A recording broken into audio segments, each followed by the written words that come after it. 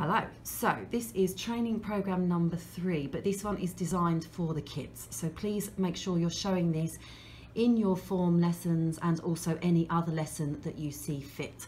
This is what they're going to have to do the very first time they log on, but after this everything should be good. So this one right now is how you might do it on a laptop, and I hope to do one where we can show you how to do it on a phone as well. So starting off in Google, we're going to Google Microsoft Teams.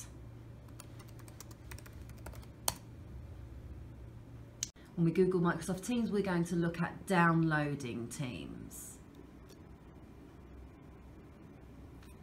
And then we're going to download for the desktop. And then download Teams. And underneath, you may have to click Save.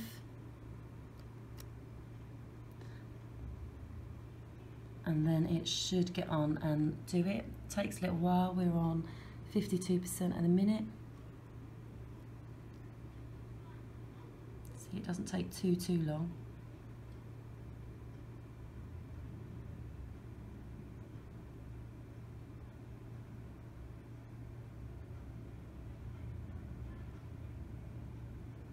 That last second takes forever.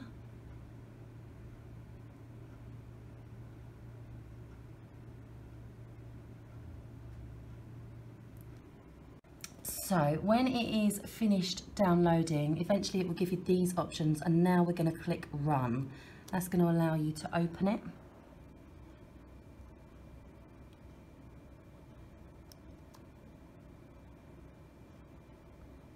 Hopefully.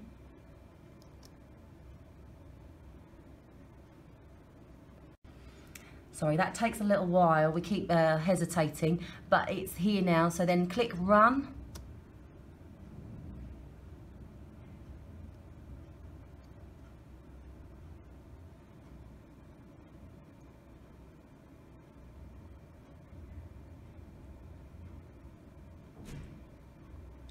And eventually it will open.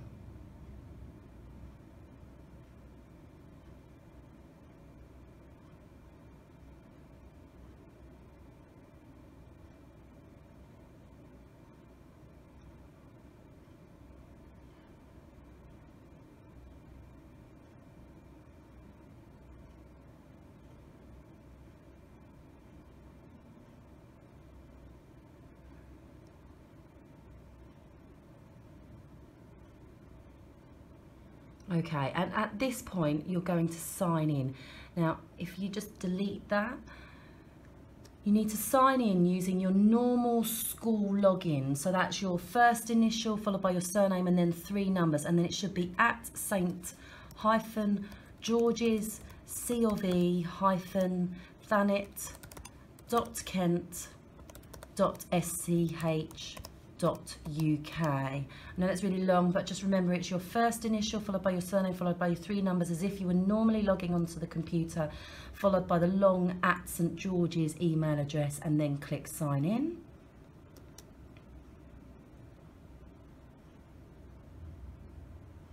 And then you are using your normal school password, so the password that you have set up as your normal school computer login password.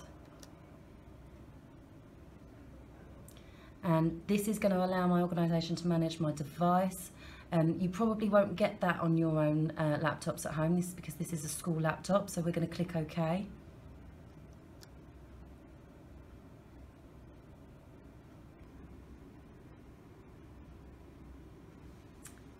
And then you're all set, so you're going to click Done. You only have to do that bit the first time. Hopefully once it's on, it will stay logged in for you, but it might be worth writing down those login details so that you don't forget when you're at home. Okay, so the teachers have already been really busy assigning you to some classes. So you may see some classes that you're assigned to already, but you may not see any classes at all at this point in time. Don't worry, it will follow through. So I'm just going to talk you through. Down the side, you can see some options. The main option you're going to be interested in is the Teams option. and that's where you're going to see the classes that you've been assigned to.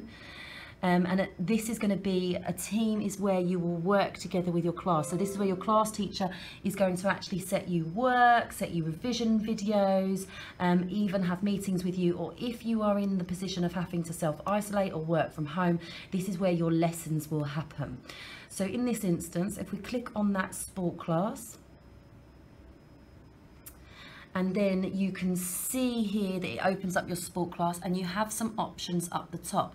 But on posts, you can see that there are already some posts here. Now there is a meeting currently going on. So the teaching of this lesson is already running a meeting, and you're able to join this meeting because you can see it there by just clicking join.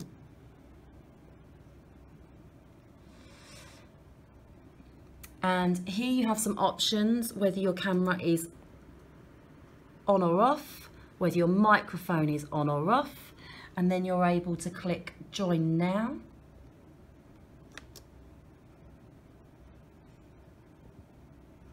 And if anything like this comes up, just click allow access. Don't worry about that, just click no, that's because this is a school computer. Cancel that bit. And there we can see Mr. Wadden, because this is his lesson. Hello, Mr. Wadden. Hello.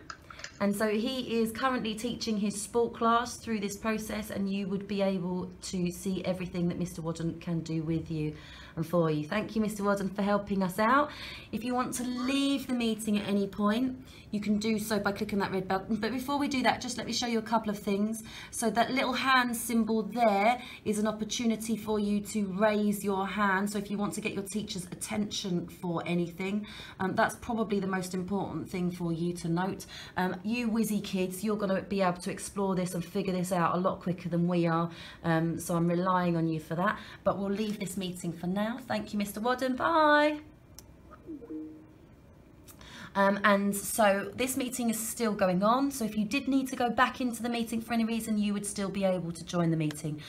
But when Mr. Wadden ends the meeting, you will no longer have that facility, as you can see he has just done now.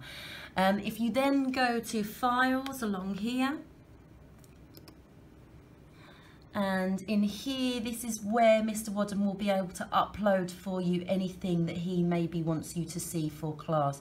So this is an option where you might see videos or worksheets or homework or anything that he chooses to put on there for you. So that's really useful to you. That's it for now. So that's really quick and easy. So it's just remembering that you need to Google Microsoft Teams, download it onto your desktop. Remember that you're logging in with your school login, followed by @St George's C of E, or @St-George's C of E -Thanet.kent.sch.uk, followed by your school login password. Thank you for your time.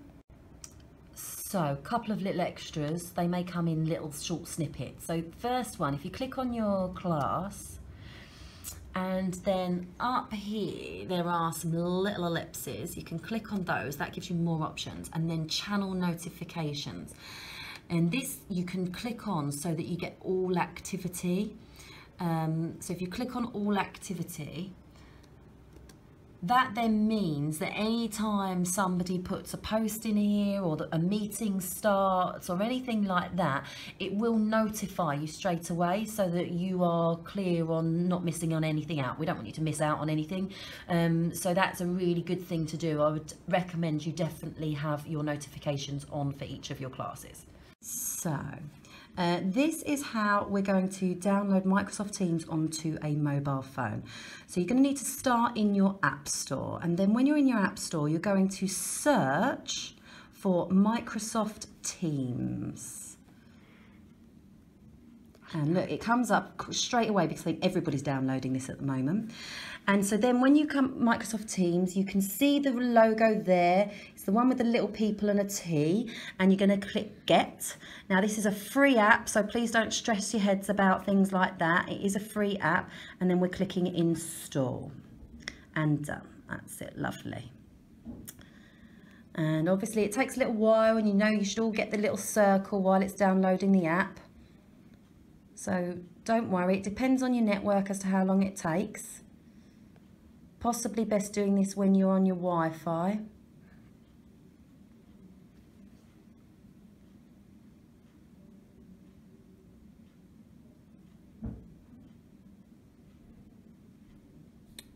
Oh, I'm a bit shaky today.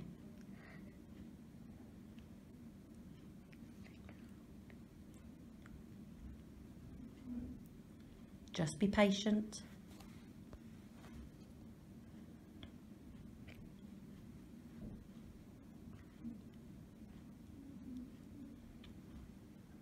I don't think the network's very good in my office. I reckon it'd be quicker for you all when you're at home. Get in there.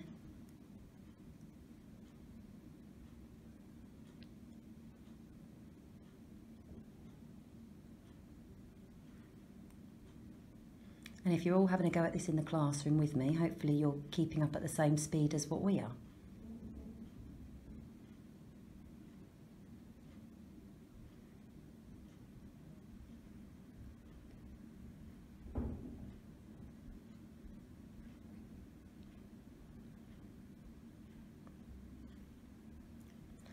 Oh, so impatient.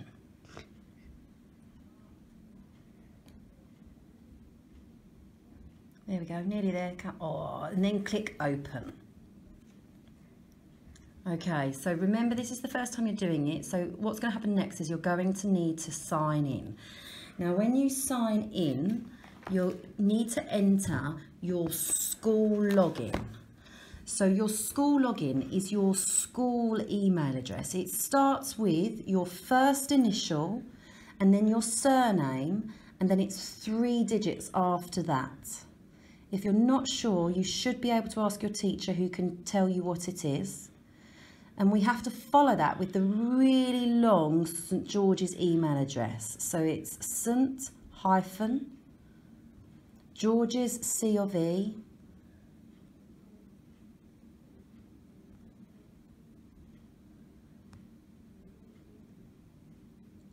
hyphen Thanet .kent .sch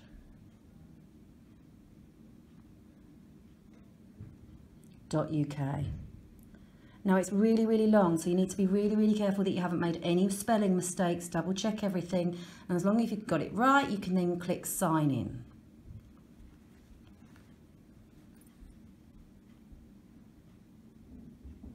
Okay, it's then going to ask you for your password, and that is your normal school password. So whatever you use to sign in on the school computers, then that is what your password will be.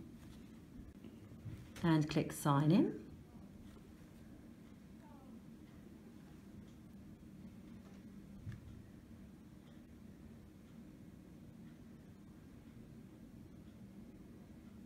Hurrah! Because none of you know this is about take 54. Click allow because we would like notifications. And then click OK because you probably do want it to use your microphone.